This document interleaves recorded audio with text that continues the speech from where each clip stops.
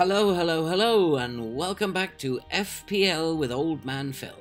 And if you are new to the channel, hit that subscribe button and click the bell, and also leave a like and help the channel to grow. In FPL, we are trying to beat our highest ever score, which is around 13,000, and by Christmas we are hoping to be between 200 and 250k in order to achieve that. So let's have a quick look at how we got on in game week 13. Well, we had a very good start on Saturday, but Sunday, unfortunately, things didn't work out, as we'll see. But we did get a total score of 61, and that gave us a game week rank of 870k. The overall score that we have up to the end of game week 13 is 828, and our overall rank is a massive green arrow of about 80,000 to 246,645. Much better than I thought was going to happen this week. So on the pitch, Guetta in goal, blanked. Alexander-Arnold picked up 9 points, and Cancelo unfortunately lost out on 6 points because of West Ham's last kick of the game goal. White got 6 points for a clean sheet, and unfortunately Chelsea's draw with Manchester United meant that James only picked up 1 point. Jota came up with the goods with a couple of goals. Salah did his 6-pointer again, and Smith Rowe and Rafinha both blanked, but did pick up clean sheet points. Antonio blanked again, and he is becoming a bit of a worry, but he was only playing because Kane's game against Burnley was postponed. And Tony scored again, so that's 2 weeks in the trot for Tony, and he may just have kept himself in for another game week or two. Total score then of 61 points.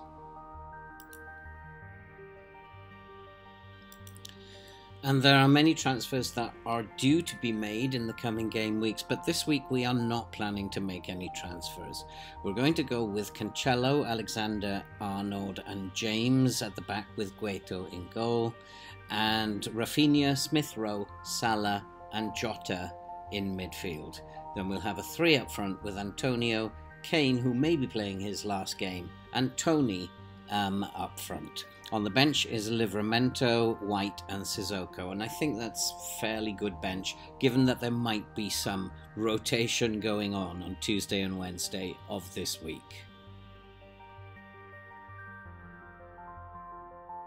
In the score predictor, we got ourselves off to a fantastic start with an absolutely correct score as Arsenal beat Newcastle 2-0. Crystal Palace and Aston Villa. Aston Villa beat Crystal Palace, and I had that score the wrong way round.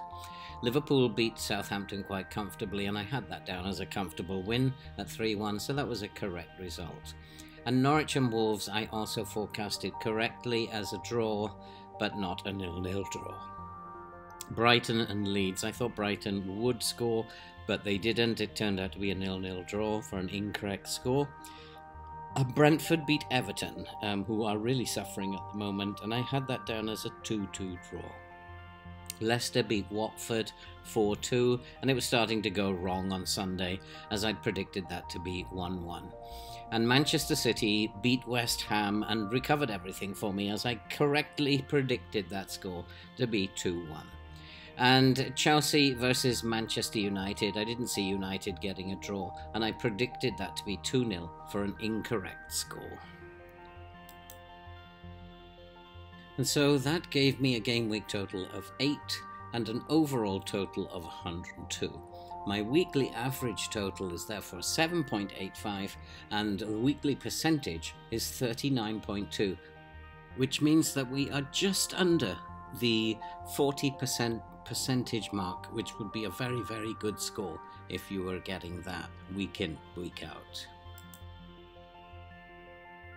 And the predictions for game week 14. First up is Newcastle-Norwich. I think Newcastle will win this by 1-0. And then Leeds and Crystal Palace, I think, will fight out a 1-1 draw. Southampton, I think, will beat Leicester at home, and I think the score will be 1-0. Watford should be comfortable opponents for Chelsea, and I'm going to say Watford 0, Chelsea 3. And West Ham should overcome Brighton at home, and I'm going to say West Ham 2, Brighton 0. Wolves and Burnley, I can't separate these two sides, and I'm going to say Wolves 1, Burnley 1. Aston Villa against Manchester City. Aston Villa should be beatable by City, and I'm going to say quite comfortably too, and I'm going to say City winning 3-0. Everton and Liverpool. Everton are totally out of form, but it is a derby, and I don't think they'll be steamrollered, so I'm going to say Everton 0, Liverpool 2. And Spurs and Brentford, I think, will end as a 1-1 draw. And also Manchester United and Arsenal. I can't separate these two sides. United have a mini revival going, and I'm going to say United 1, Arsenal 1. And that's it for this short little video this week. And if you are new to the channel, hit that subscribe button and click the bell and stay updated as we chase our top score of 13k. We will also be back during the week where we'll be looking at who's got the best fixtures and how that might coincide with some of the best form players. So very interesting little episode coming up. And all that remains to be said now is the team is picked, the scores are predicted, and now it's over to Lady Luck. And good luck to everybody in FPL, and I'll see you all for the results of Game Week 14.